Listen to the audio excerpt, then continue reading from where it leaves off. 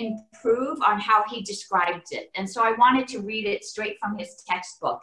And so, is the music too loud? I don't know if you can hear me. All right. So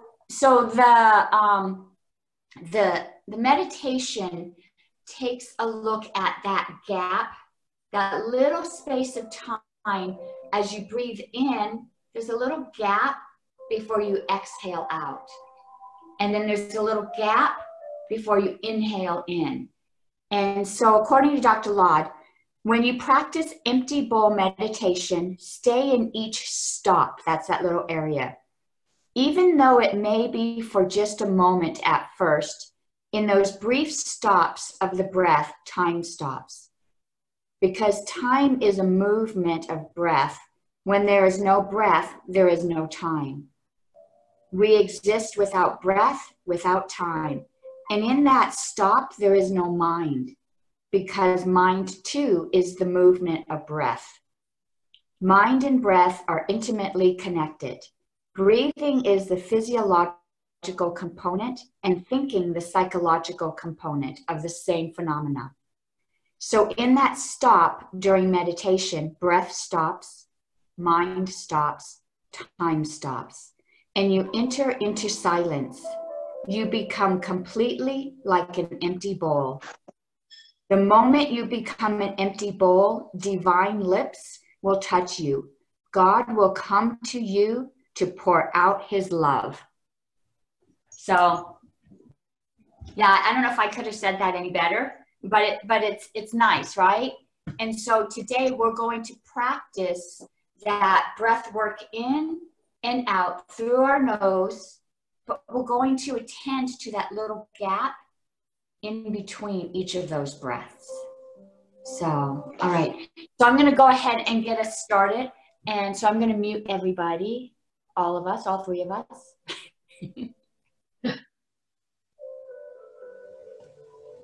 All right.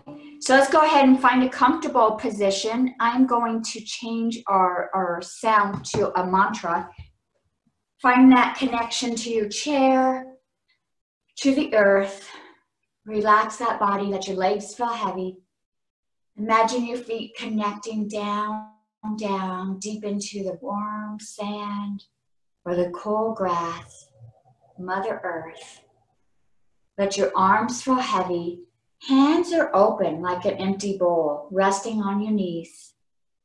Let your shoulders relax if you need to move them around to release any of that tension, and then let them set down.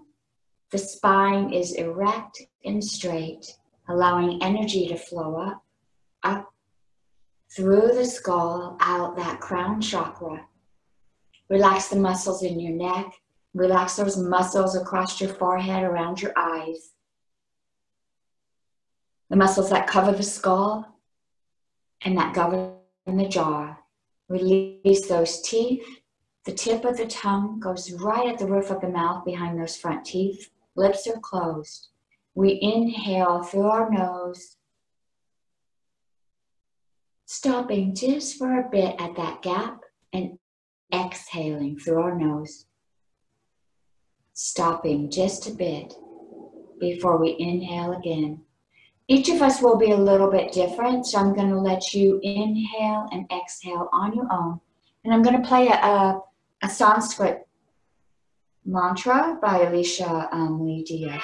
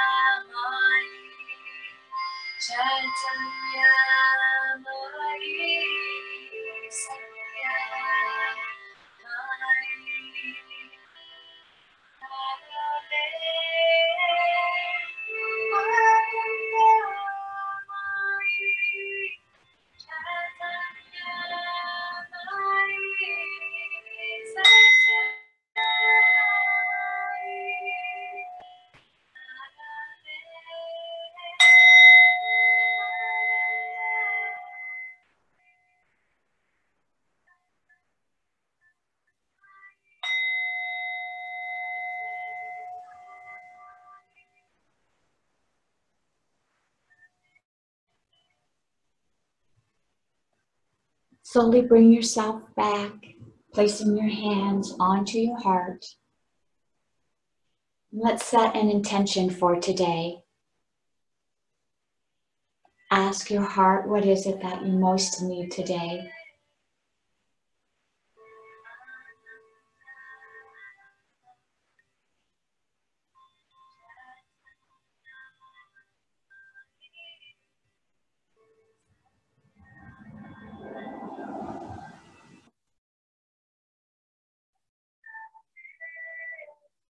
Bring those arms out towards the universe, taking in prana, the life force. And draw those hands down to your heart, initiating that intention, diving it deeper down throughout your body, letting it radiate through all your limbs, back down into the earth, outside the crown chakra. Let it glow all the way around you so others can also see this intention. And may you carry this with you throughout your day. Namaste. Nice. Let me share our